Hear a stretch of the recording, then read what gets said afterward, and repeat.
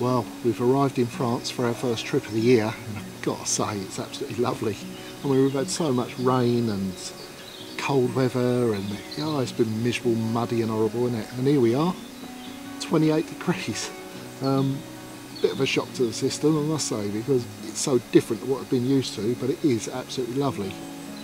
Don't know what it's going to do to the fishing. I mean, we've got 2 days like this, 28 and then 26, and then it's dropping right down. So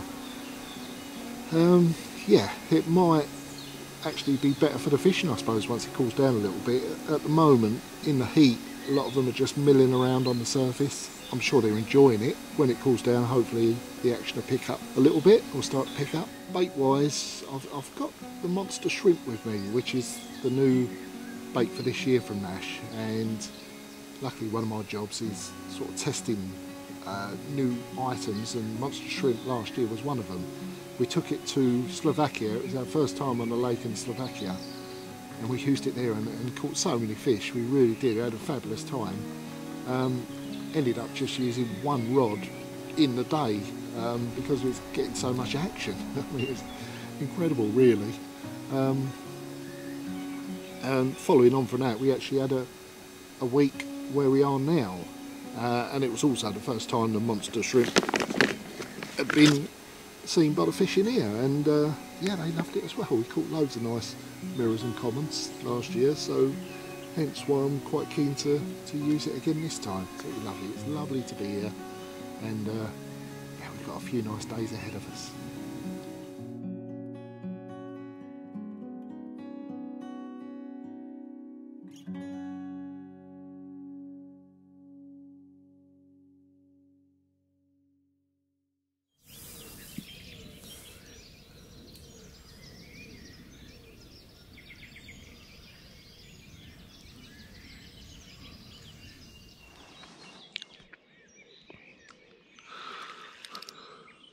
It was a quiet first night, no bleeps, no fish jumping, but in the morning, as the sun was coming up, it ripped off and I was into a fish.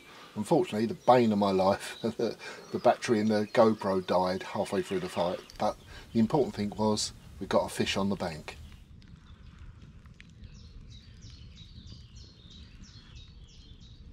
Oh, it's a lovely spring morning. I mean, yesterday was so hot, it was 28 degrees I think it was, and yeah, a real shock to the systems. We've had a few cold weeks, loads of rain, all of a sudden it's red hot and the fish were up on top, so it's a quiet day.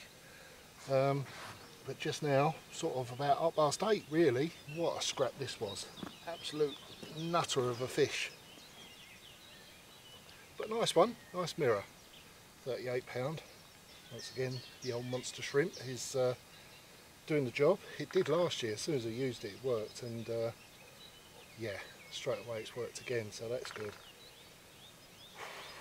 It's going to be another warm one today, apparently, and then it cools down. It gets more back to normal. Bit of rain, bit of cooler weather, but for the moment it's like midsummer. It really is. It's only 9 o'clock and it's red hot already. It really is. But there we go. We've got a fish.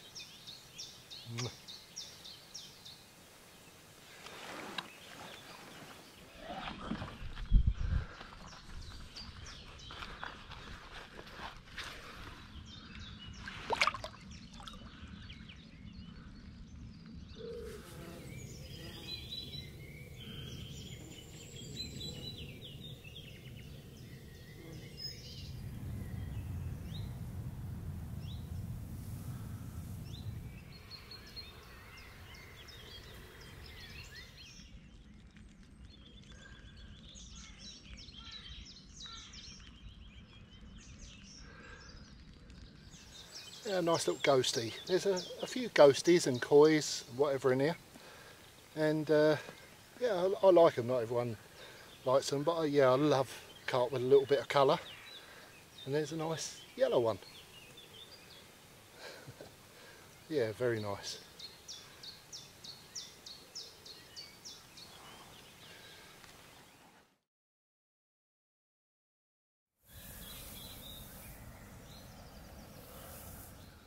I know people are always interested in the rig side of things. Using two different rigs this week. One is my old faithful Slip D rig with a snowman, but for the pop-ups, in the past I've used the hinge rig a lot, and I hadn't used the multi-rig so much. I mean, it is a rig that I've used in the past, the multi-rig, but for this session and for a bit of my fishing of late, I've started to use it a lot more.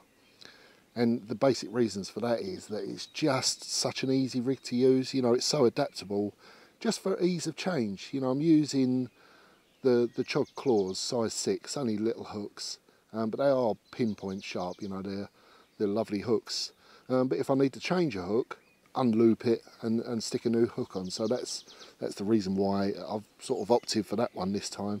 You know, it's just so easy. And then on the D, which the loop forms as you put it in, yeah, I've just got a bait screw on there, plastic bait screw, and on that is a 15mm monster shrimp wafter that just screws on like that, and there we go, the rig's ready to go. It's as simple as that. It's on a helicopter setup, and I've used that a lot in the past. I'm using it with the Slip D setup and the multi-rig setup. I mean, it's 25 skin link stiff, and just after the loop I've just broken the coat in there a little bit so that it's got that bit of play in it. Other than that, it's a very simple, straightforward, basic rig, but I'll tell you what, it absolutely nails them. It really does. Yeah, it's a good rig.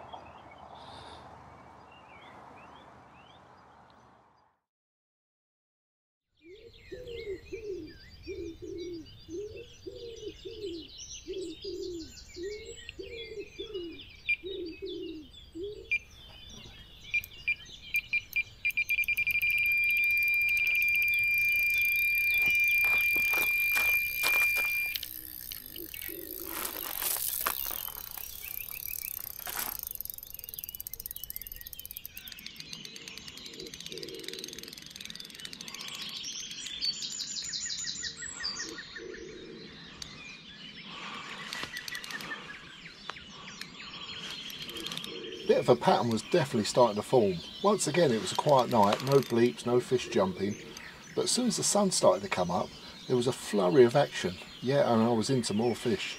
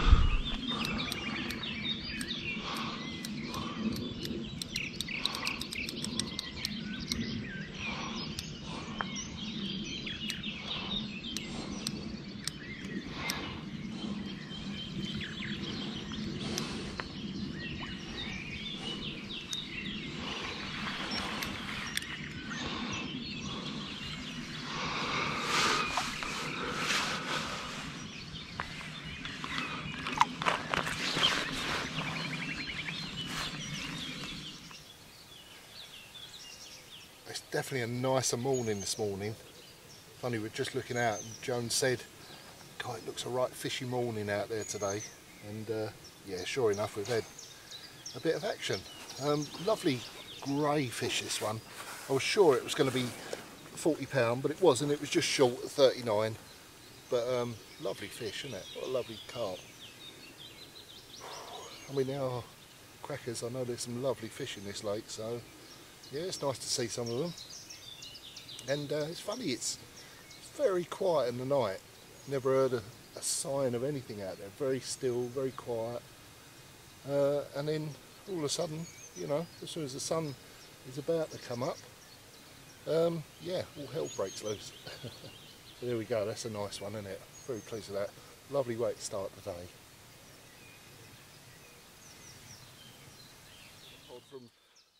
It was only about 20 minutes before that greyfish. I'd also caught this one, which was just waiting to be photographed. A nice dark 32-pound mirror. But I'd only just got those back when I caught another one. Hadn't long put this rod back out actually. Just had that lovely grey 39 mirror and literally put the same rod back out quick. Didn't even change the hook bait, it's just left the same one on. Little monster shrimp snowman. And yeah, I mean, it weren't there long. 15-20 minutes and it's gone off again with this one on the end. There we go. I've earned me a cup of tea this morning, haven't I? Yeah, it's great, absolutely great, loving it.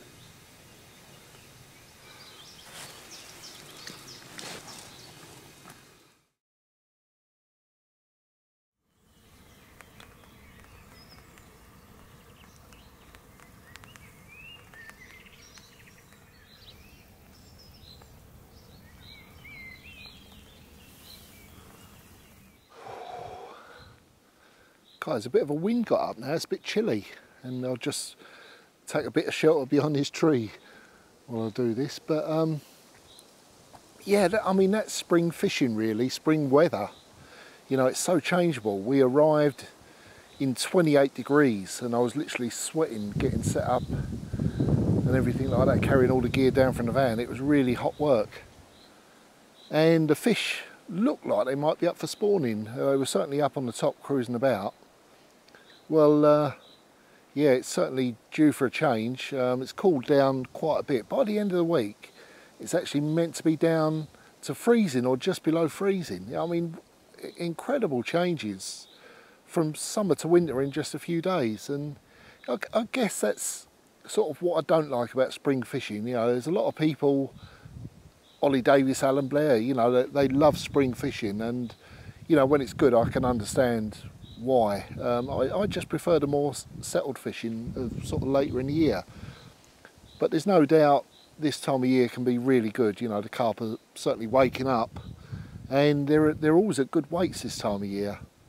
And I think they're hungry. You know, I was speaking a little while ago to Jean Noel from Secret Garden, and he was over. He's just taken Joan shopping actually, and he said on his lake, which is just up the road, Secret Garden, it's just the same thing. You know, the carp were sort of a little bit sort of lethargic and not much was happening.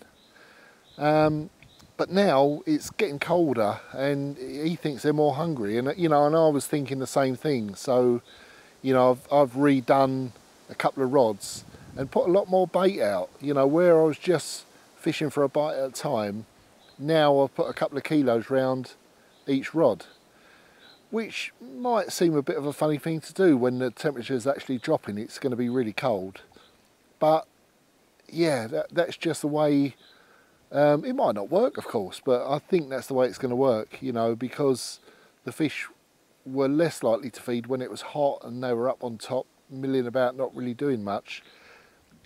Now it's got colder and getting colder still. I think that would have put any ideas of spawning out of their mind for now, and they're more likely to concentrate on feeding again. That's my theory anyway. So there we go. You know, I've got the rods back out. It's getting on for evening time now. A couple of them with a lot more bait out around them. So yeah, we'll watch this space and see what happens.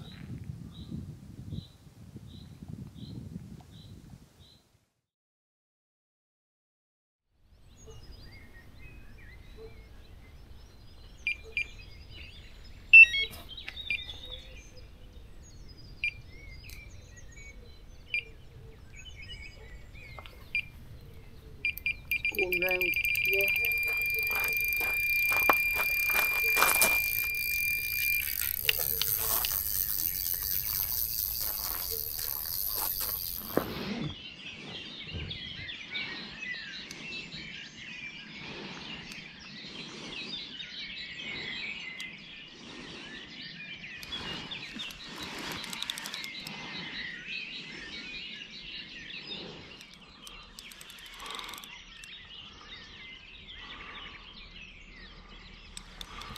God, it was a cold night, but quiet night as well.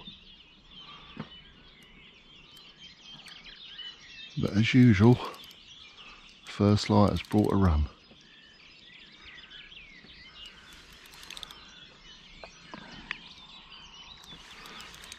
It's another powerful fish. I mean, it's hard to tell what they are, they're all powerful. So.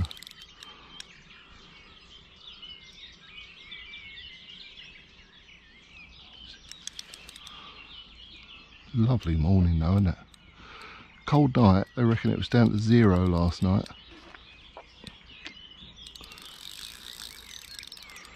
But a lovely, quiet, misty morning.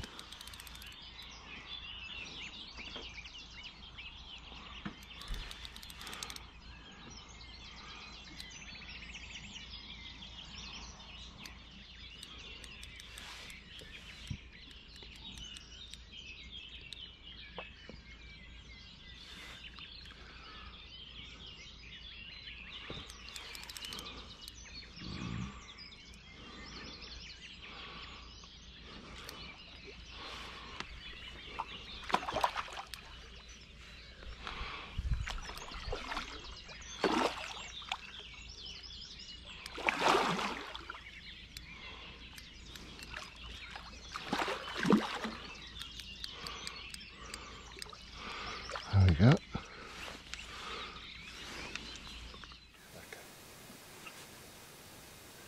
Cool, well that was a scrap and a half, wasn't it? I mean, if I'd lost that one I would have said that was a big one, a big 40 or a 50. Just shows you, doesn't it? Mind you, still a nice one, but yeah, not as big as what I thought it was going to be. But yeah, lovely, hard fighting one anyway. And he still wants to give it some.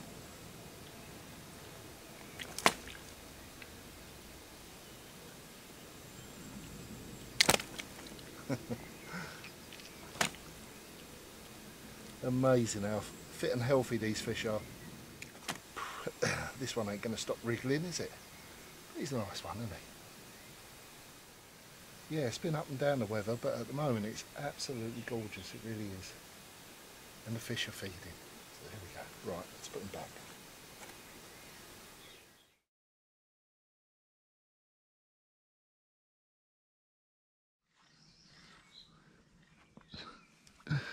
Yeah, we're doing a bit of tandem work on that one.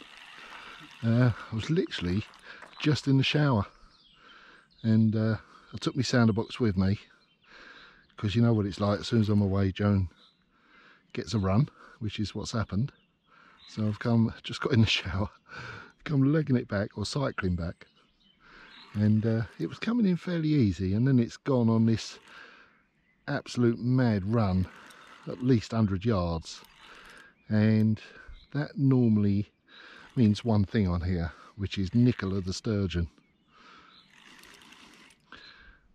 And it's not a fish we particularly want to catch, but she seems to like being caught. In the 2 previous trips, I think I've had her 5 times. And as yet, she hadn't turned up this week, but well, I don't know, I haven't seen it yet, but I'm thinking that's what it is. If it's a carp, then happy days.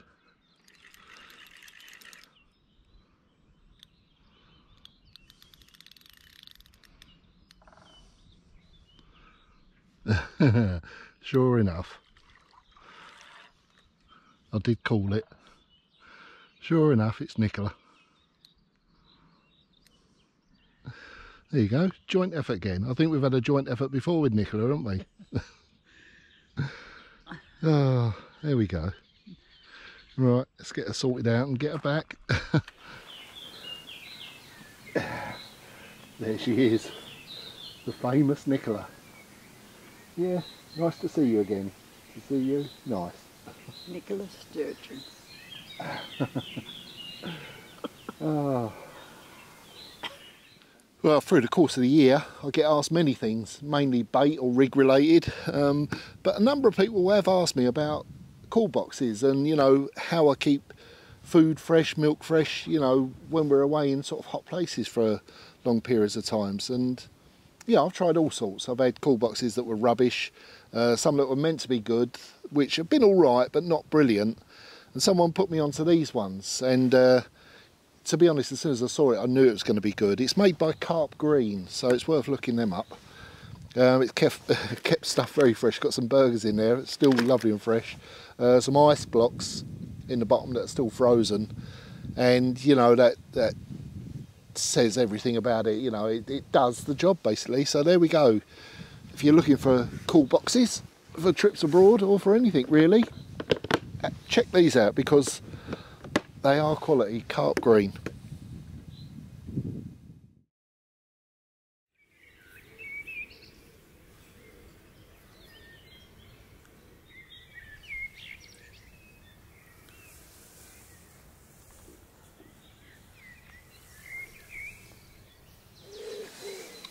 Oh, absolute cracker. It's a beauty, isn't it? God, really nice surprise. You know, when you go without action for a little while. So, Joe, and we fished other waters like this. Fisherville was one where if you left baits out for a long time, the action would stop.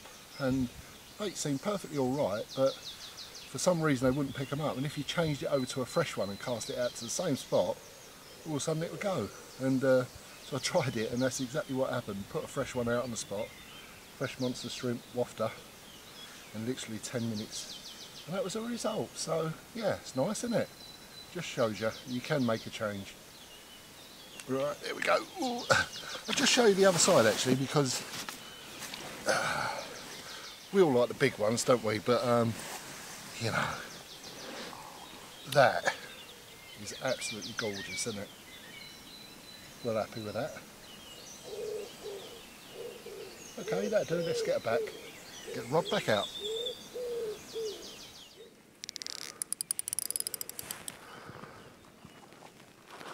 As if to prove the point, this was the other one.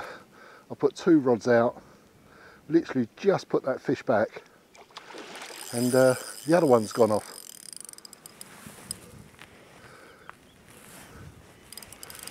It's only a little one again, but do you know what I mean? All those hours that it was out there doing nothing. And just when we was having breakfast, I said to Joan, I'm just going to put a couple of fresh ones out. Normally this is a quiet time of the day.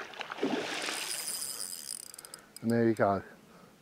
So I think this is a grassy actually, but it just shows you, you know, sometimes you can change things to make things happen. And yeah, sometimes a fresh bait will do it.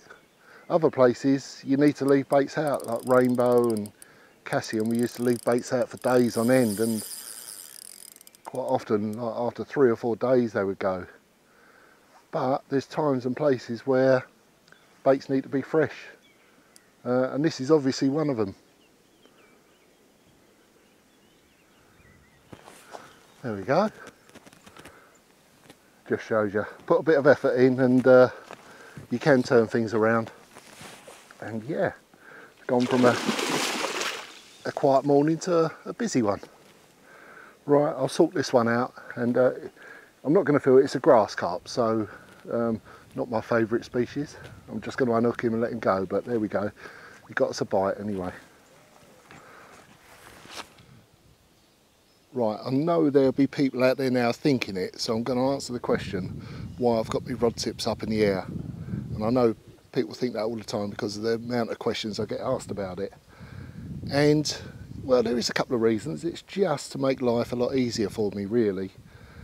And because of the range I'm fishing about 2/3 of the way across the lake. If I was fishing close ranges, 10, 20 yards out, well, I could still do it like that, but I'd slacken the lines off a little bit more.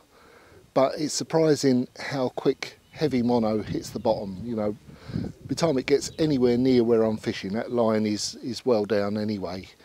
So there's no need for back leads, anything like that. And yeah, people are always worried about fish spooking on the line, and it's not something I worry about, you know, because the amount of times I've fished with the rod tips up like this, and it makes no difference to my catch rate. Basically, I've caught 2 fish in the last hour, and I've caught all my fish this week with the rod tips up like that, so I know it's okay.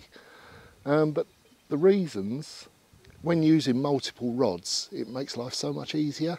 You know, for playing fish, for instance, they're kiting from one side of the swim to the other, and if you've got the rod tips under the water, it's a job and a half passing the rod to and fro, whereas with the rod tips up, it's really easy. And, you know, also putting the rods out, if I'm using a boat or whatever, it's easy just to guide everything under the lines. So, yeah, it does make life easier. It doesn't make any difference whatsoever to the amount of action. And yeah, it looks good when you get a bite as well.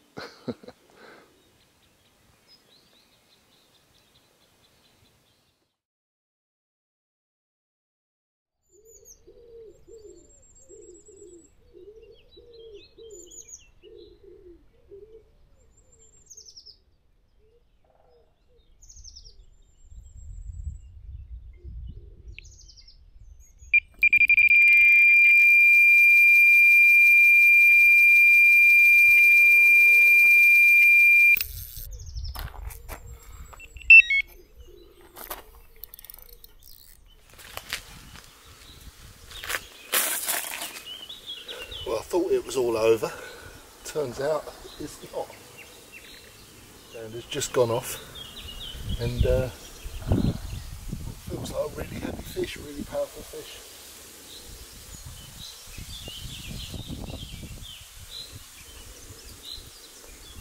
It is one of those slow plodders.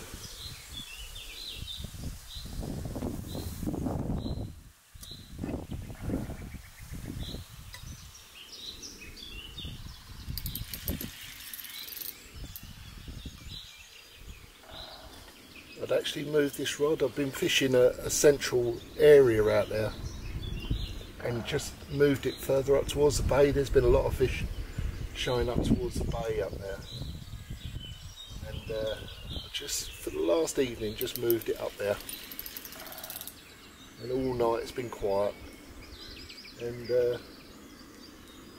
yeah, it's been a similar theme all week really, that the night's been quiet and then you get a burst of early morning action, and yeah, that's exactly what's happened again.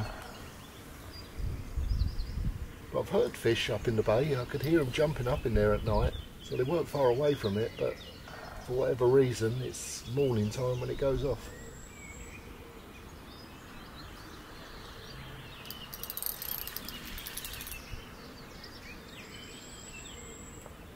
Anyway, I'm going to switch off and concentrate on this.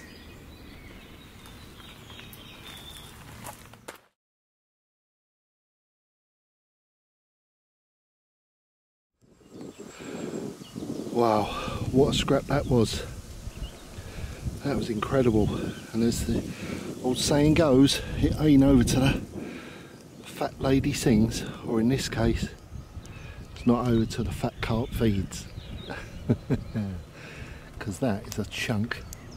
Literally last knockings, just having the last cup of tea, and that got interrupted by this one.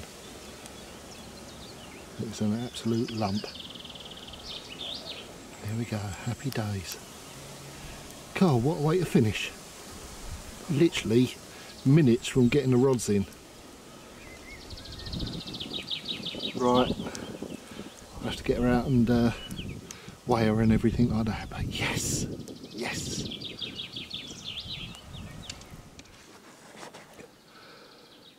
Well, you really couldn't script it, could you? I mean, literally, I thought we were going to be packed up now. We're just having the last cup of tea. Had a lovely little fully scaled earlier, and I thought that was going to be the last fish. Done a little finishing piece and everything, and then just as we were saying, right, let's get the rods in, one's gone off, and well, £62 12 ounce of great big fat spring mirror.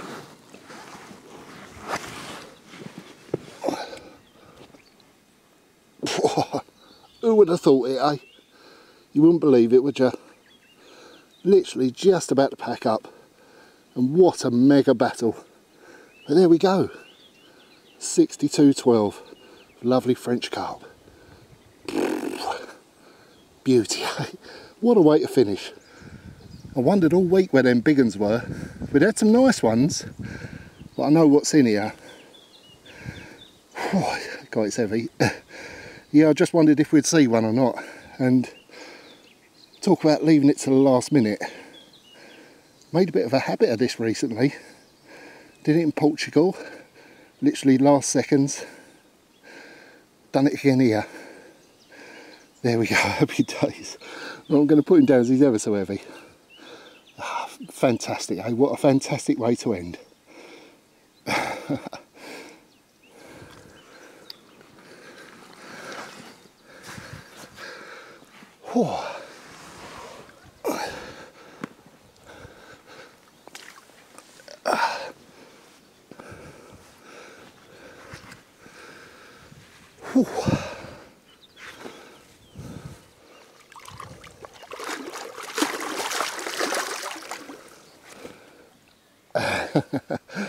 Well, what a lovely way to finish.